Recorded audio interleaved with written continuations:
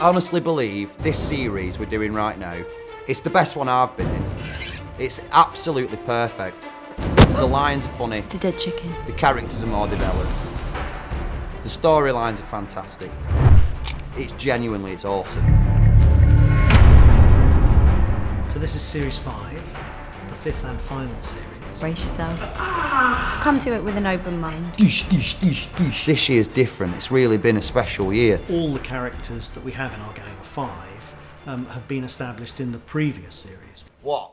I think most people know that the storm, depending on how you felt and what you were going through on the day, depends on what power you receive. Fucking what? Some of them are powers, some of them are just, well, in my case, problems. Just a problem. It's not a power. It's not cool. There's absolutely nothing to see here. There's 2 of me. Rudy had a split personality disorder. I think we need to talk about our future together, and I thought you might want to be with me while we do it. John Gilgan. Chicken shit! Fuck! My name's Joe. It's not John. Shit! Joe Gilgan. Actor, lover. The Rudies. Are you in there? Rudy One's turned into an agent of Satan. There's a guy in this year that flies. I've been doing this for 3 fucking years. If you had to have a superpower, what would it be and why? Well, it's obviously flying, innit? Of course it's bloody flying. No one wants to grow an authoritative moustache for an hour or something stupid like that. She dared me to swallow me full cornetto in one go, mate. It's giving me the worst brain. I thought I was going to die for a minute. Got you one. I'm Natasha O'Keefe, and I play Abby. I've got my period. From the last series, it was sort of left as to where Abby's going and what she's about, and it unveils itself in this series. She's hilarious. So funny. You're funny. Yeah, they're all so funny. Brilliant group of people. So I feel chuffed to be working alongside with them. Finn? No. He's too short to be the devil. Tenebris! Jesus! Fuck, you killed a chicken! My name's Nathan. You're not going to believe what just happened to me. I play Finn. I'm just a cheeky little scouser. Hey. He was new to it last year, to come back to season 5. Finley! I'm the socially awkward one. Not just in the show, just in general as well, as a person. Have you ever fucked a scout before? I haven't.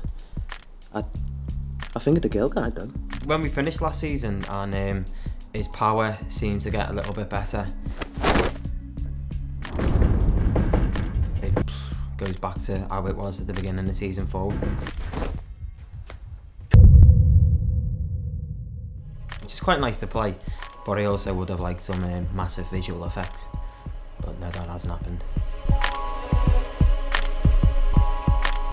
Seriously? Now we run with the ball, everyone knows what they're doing, the characters are clear, the writers can hear their voices. I love you. You can explore the characters, you can sort of drill down into their marrow and have a bit more fun with them. And now I'm going to fuck you and make you a bride of Satan. Look forward to it. My name is Carla Crow, and I play Jessica. Twat. Her superpower is X-ray vision.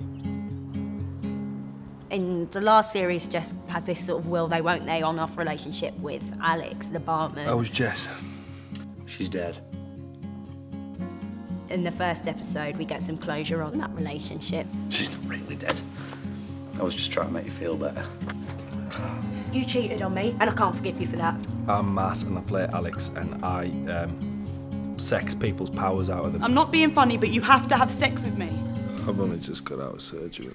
The handsome barman will be fully integrated into the gang. He'll be part of the community service gang. He'll do something bad and have to wear orange.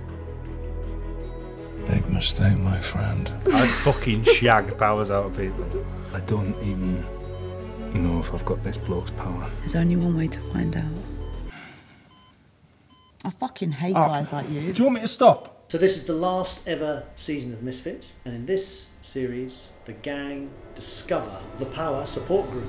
They meet Maggie, who has the power to knit the future. These people here in these orange jumpsuits, is that us? GTA guy comes back into our world with a vengeance. You alright? fighting it. Every day's a battle. Everybody in the gang get very excited that this might be their destiny. Are we going to become proper superheroes?